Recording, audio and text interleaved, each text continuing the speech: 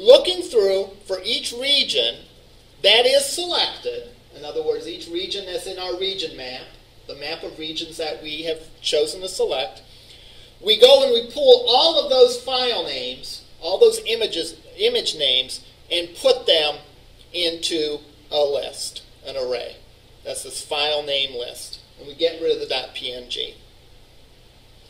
We then go through and we create this quiz country list, which goes in and pulls 10 flags out of that list of available flags. So if we picked North America and South America, our one array, the file name list, would contain all of the flags for North and South America. Our quiz country list then would contain 10 of those flags, and it would make sure that we didn't pick the same flag twice. All right? So we randomly generate a number, we look to see if it's already in the list, and if it's not already in the list, we add it. Then we add the next flag. All right, or I'm sorry, then we load the next flag. And that has the effect of starting the quiz. I don't actually like the way this part is coded. There's a few instances of what I'd consider to be sloppy code in this example, but I think the bigger concepts are handled fairly well. What this does is this goes and it looks, and it loops through. All right. It pulls off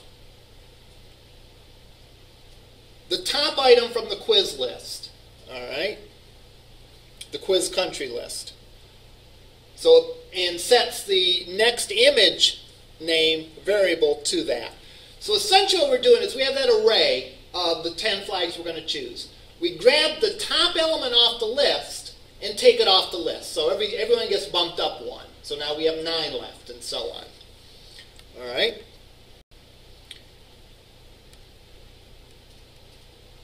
We know that that option is the correct answer. We know the name of the image is the correct answer.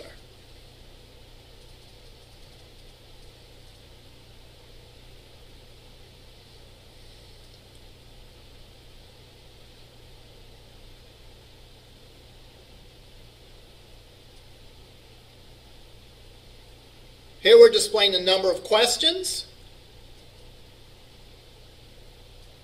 Here we're getting rid of the region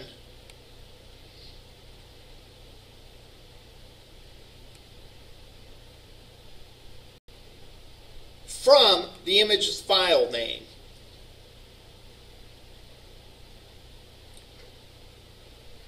If you notice, each one of these file names consists of the region name, a dash, and a .png. We stripped off the .png before. Now we're stripping off the region name.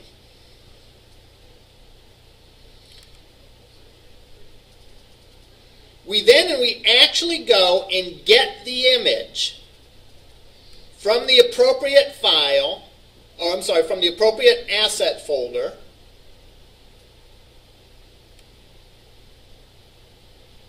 and we set the flag view to that flag image that we pulled. So let's review this. If we remember these images are each in a folder called the name of the region. If we then notice, each image name starts with the name of the region. That's important, right? Because in our list of questions that we're going to ask, in that list of 10 questions, we can have multiple regions, right? So we need to know where to go get the image from. We might have, for example, to name 2 images, we may have North America, Canada, and we may have Africa, Egypt. All right? That's the image names that are in there. When we actually physically pull that image name out, we need to know the region plus the image name, because each image is in its own folder that corresponds to the region. All right? All we have in that array is the image name. So what do? We pluck out the region, and we use that as the folder that we tack on in front of the image name and then add a .png on. And then we create a drawable view for that flag using this file. Then we set the flag image view to that image. What's the flag image view? If we go back to the layout, that is this guy right here in our main XML, which is the main image of the flag.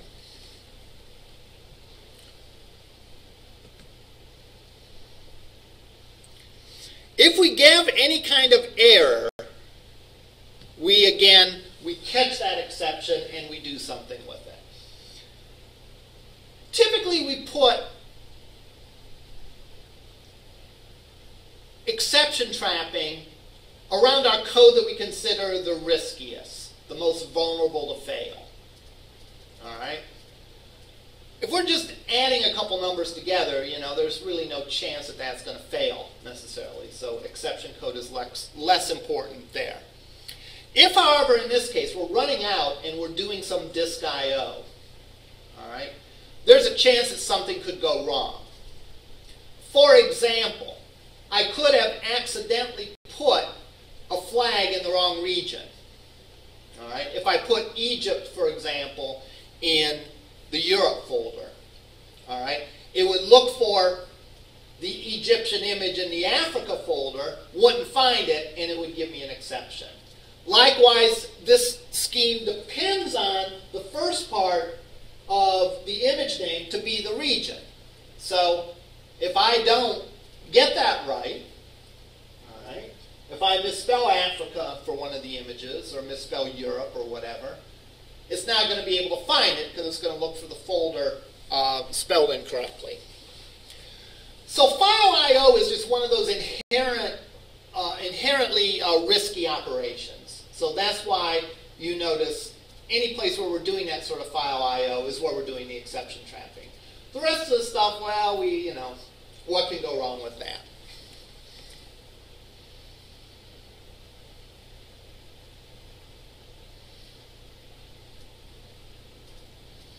We then go in and we clear out our answer area.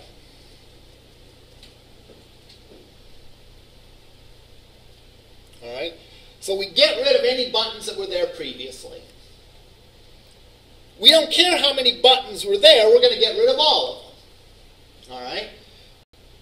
We're going to get rid of each row's worth of buttons in that button table layout. What's the button table layout? That's where the buttons for the answers live.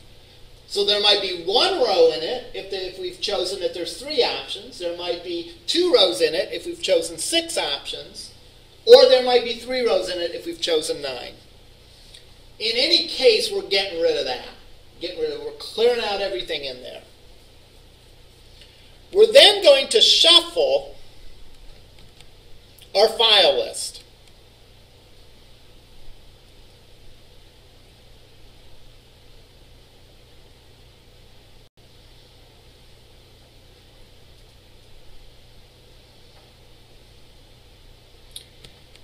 And we're going to remove from the file list the correct answer.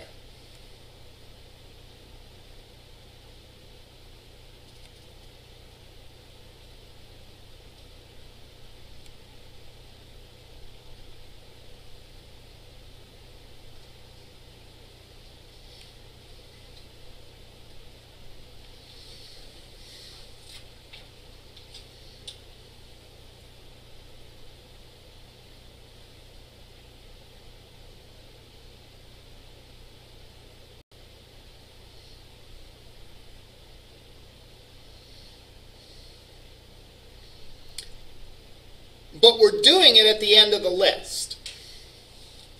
All right?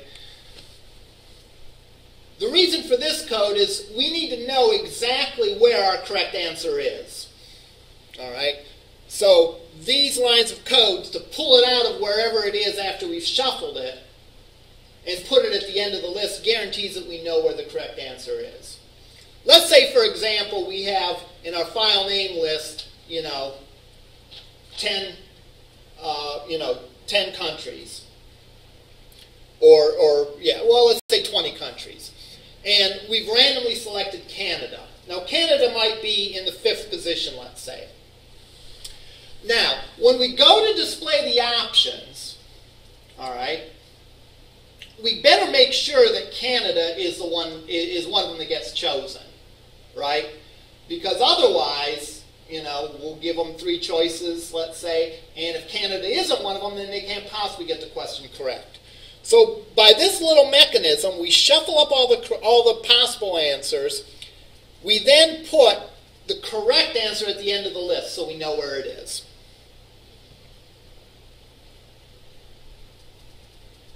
We're then going to go through,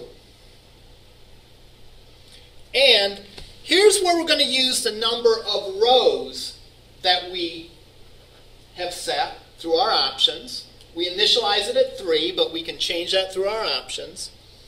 Here's where we go through and we loop through and create the number of correct answer rows.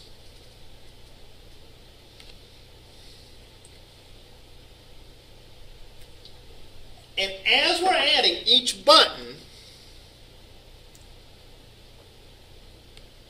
we're setting the on-click listener. Here we have a loop inside a loop. The loop here goes in and adds a new row to the list of options, or list of possible answers. We then go in and we inflate each button. So we inflate the 3 buttons, grabbing a random value for that, and creating a button that contains the name of the country. And by the way, we're selecting for that button and setting the on-click listener. So the outer loop adds each individual row. The inner loop adds to each row the 3 buttons that we want. And as we add it, we set the on-click listener.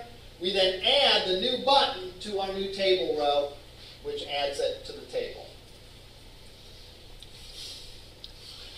Now,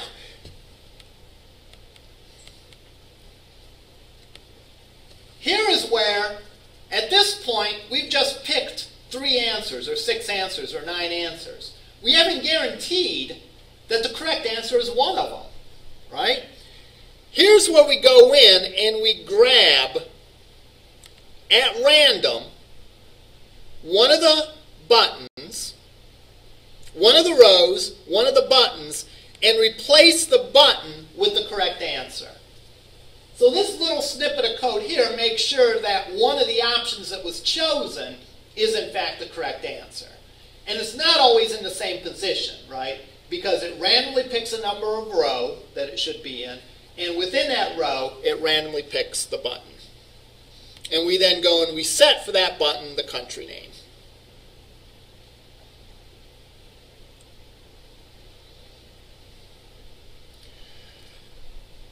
Throughout this, there's a getCountryName method used.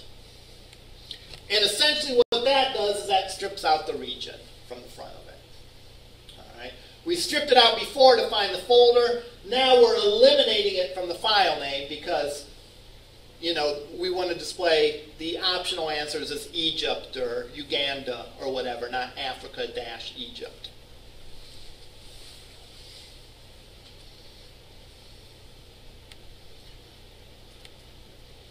All right.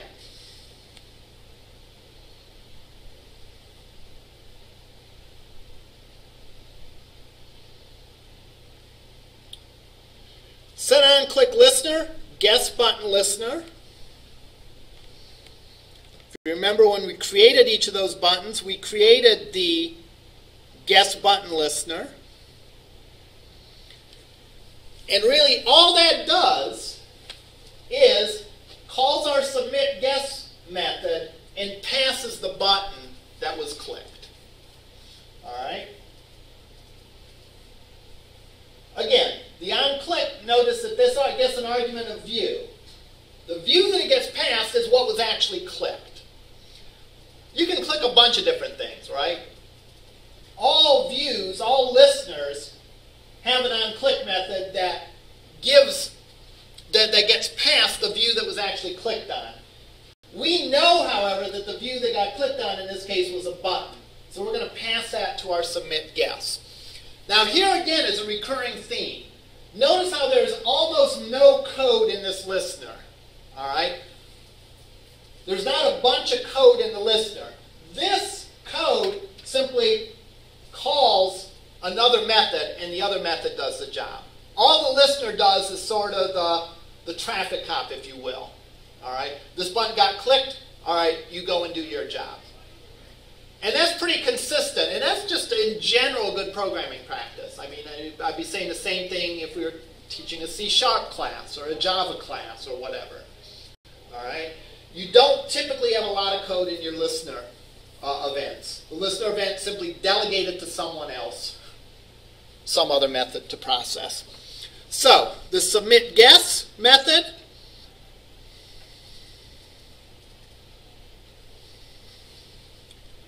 Let's see, where is it?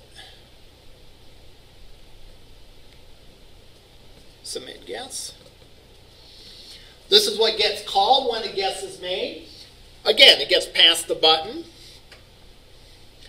We grab the answer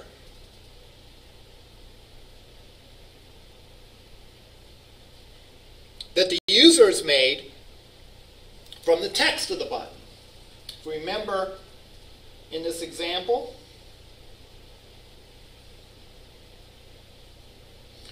each of these buttons has, as its text, the name of the country. So we grab that text from the button that we got passed. We grab the correct answer, and we go and we compare. Does the guess equal the correct answer? If it does, then we're correct. If we have reached 10 correct answers, in other words, it's going to only give you 10 flags no matter what, because if you don't get a correct answer, it's just going to ask you over and over again until you do get it correct. All right?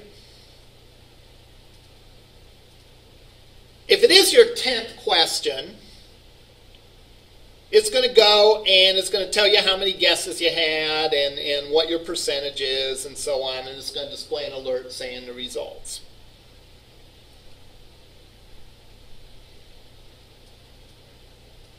Otherwise,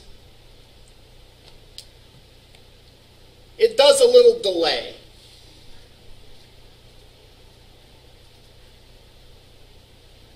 Gives you a chance to see, hey, you didn't get it correct before it moves on. If it's not correct, then that's where we go and we set the animation and make the flag shake or turn or whatever it is that we wanted to do with it.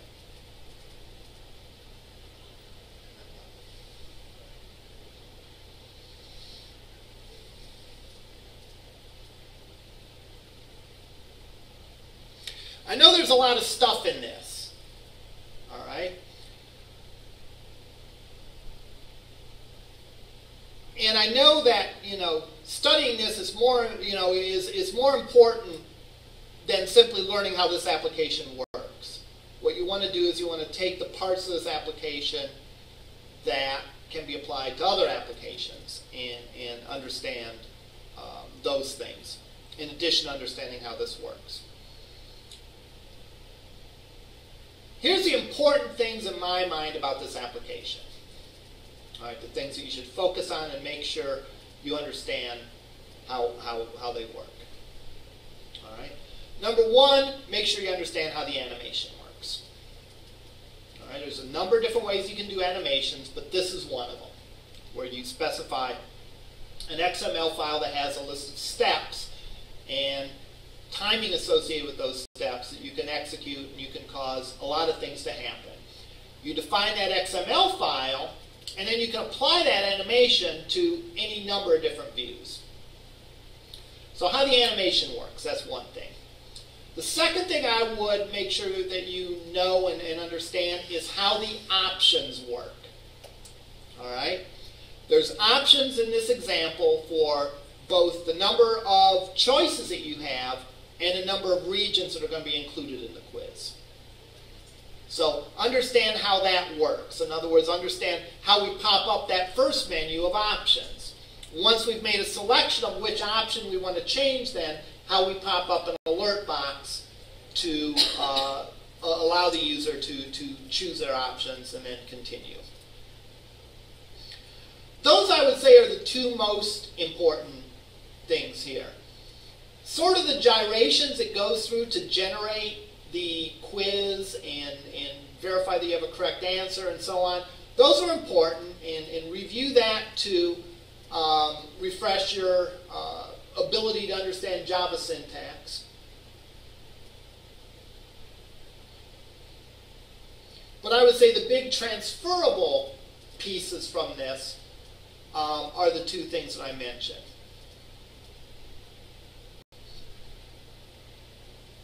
The other thing that I would say is relevant is the section where it's creating the buttons. All right? It's inflating this XML file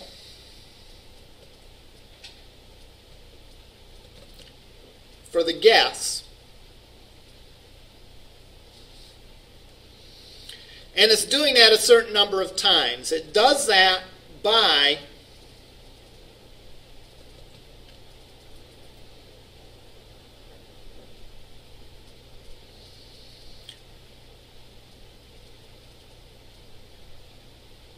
looking to see how many rows are to be generated, generating a new row, and then going in and adding each of the three buttons to that row.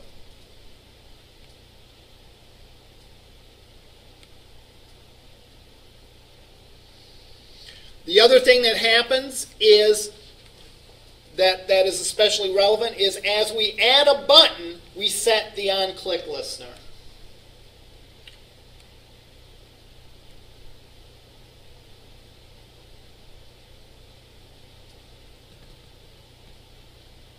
That on-click listener, again, is on-click event gets past an argument.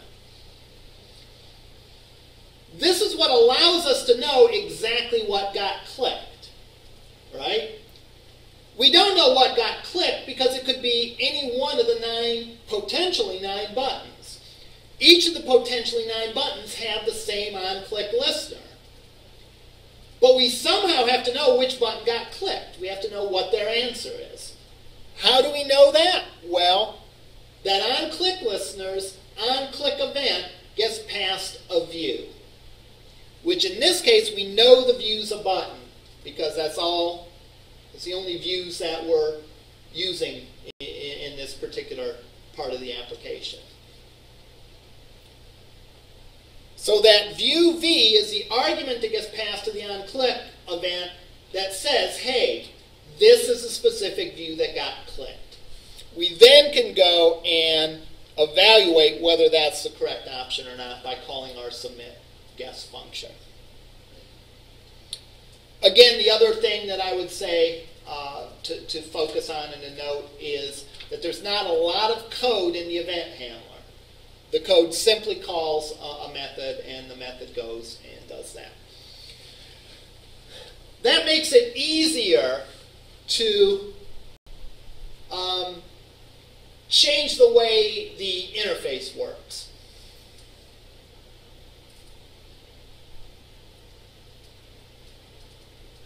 Remember, you're always going to have your interface code, you're going to have your processing code, and you're going to have a glue that sort of glues the two together.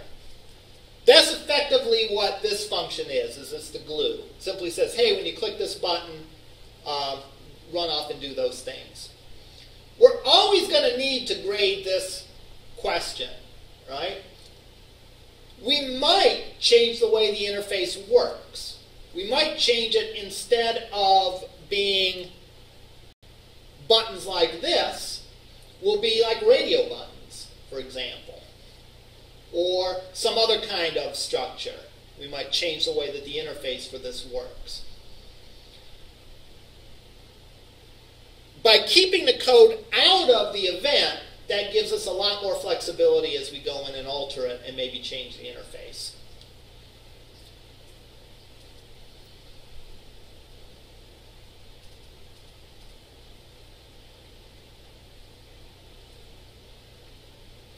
Now again, I could see changing this code. One thing I might change about this code is I might not have the submit guess take a button as an argument. Really, the correct answer isn't a button. The correct answer is the answer that they've chosen is the country that's associated with the button. Therefore, I might change this code instead of passing a button to pass the string of the answer. What advantage would that offer? If I change this interface to have a text box where the user typed in the answer, then I wouldn't have to change much about my processing code because it would be expecting, the function that would grade the quiz would be expecting a string. All right? Whereas now it's expecting a button.